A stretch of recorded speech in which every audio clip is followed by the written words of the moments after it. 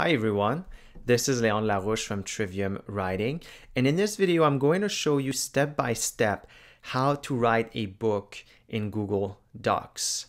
So the first thing that you'll want to do is go to drive.google.com. Now if you don't have a Google account already, then you'll want to look up create a Google account and create your account here. Then you can go to your Google Drive and create a document by clicking on New and then on Google Docs. So this is going to open a new document, which I'm going to title My Book Project. If you already have a title for your book, then you can write it here. For now, I'm going to write My Book Project. Now, before I do anything else, what I'm going to do is I'm actually going to create a second document. I'm going to go to File, New Document. And this is actually going to serve as my book outline. The reason I'm creating a second document for my book outline is that I personally enjoy putting things together, brainstorming, and creating a structure for my book before I actually get started. So what I like to do is create a bullet point list of all the ideas that I have. And this way I can work through these ideas later on, put them in order, eliminate some, expand on others, and so on and so forth. Looking at a outline template that I've previously created. And so your outline can look something like that. It can look differently if you wish, but this is just how I do it. Now, going back to the book project, here I have a template, which by the way, you can access by clicking the link in the video description.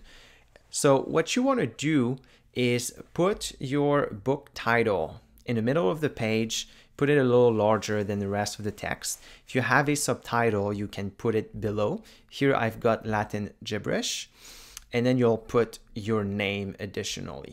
You can also put the date and where you are writing this book. This is access or this is not necessary, but this is just for you. This doesn't have to look professional. This does not have to be professionally formatted because at this point you're just writing the book, right? So also you're gonna want to pick a font and a font size that you actually like. So for me, I picked Book Antiqua, whatever it's pronounced, and put a certain size. You want it to be easy to read. And I just want to emphasize this for a second. It's actually important to have a nice layout, a nice formatting, because if you don't like the document that you're looking at, then you're not going to be motivated to write. That's just human nature. So make sure that you actually like what you are looking at, because you are going to spend a fair bit of time in this document. So the next thing that you want to do is a table of contents. Now it's already created here in this template, but the way you create this table of contents is by going to Insert and then Table of Contents. And so you can pick this one with page numbers. There's another option with blue links, but I selected the one with the page numbers. So what's going to happen when you create your table of contents? Let's assume that there's no text whatsoever in the document. Then you're going to go down here. Now I have text because I'm using the template that I created and that you can access in the video description. But here we have some text, and here we have the introduction, which we want to have in the table of contents. So we have different types of headings, right? Section 1 is heading 1, and so it's going to appear here, and the chapter titles are heading 2. So they are going to appear here, and then we could even go to heading 3 and add more, but we're not going to do that here. Additionally, this is title. And so when you use the style, you are telling Google Docs, you're giving Google Docs information. And so this is sending information to the table of contents. So if I modify introduction and I call it conclusion instead, then when I go and update the table of contents, it's going to reflect the changes.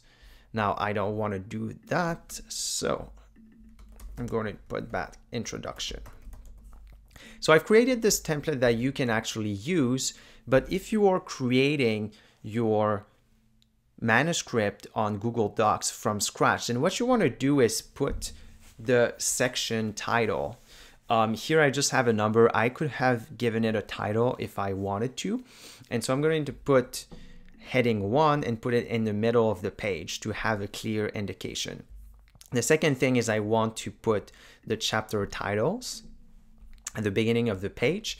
And then I have a specific layout for the text. So in this case, I have Book Antica font size 16, and I have some indentation, some indent. Okay. And so here I also have subheaders. Now, if I want, I can actually put heading 3, apply heading 3, and now this is going to appear in the table of contents. But that's up to you. It's really just if you want to see it in the table of contents. So I actually don't want to do that. So I'm going to do Command Z and cancel this.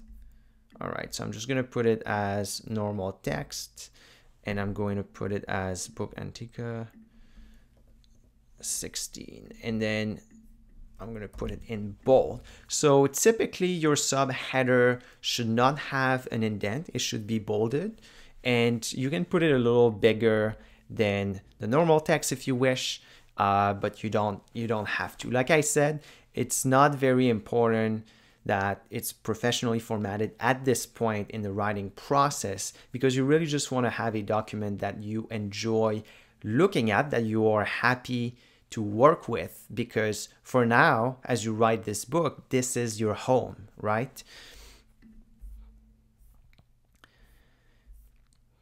Now you'll want to repeat the same operation across the different chapters. So here we have chapter 2. We have chapter 3, there's no text, and then section 2, then chapter 4, chapter 5, chapter 6, section 3. So this is what your document should look like when you are writing your book. Really, it's up to you how you build it, but this is a good template. It's used by a lot of people, and I've created this template to help people who don't know how to get started.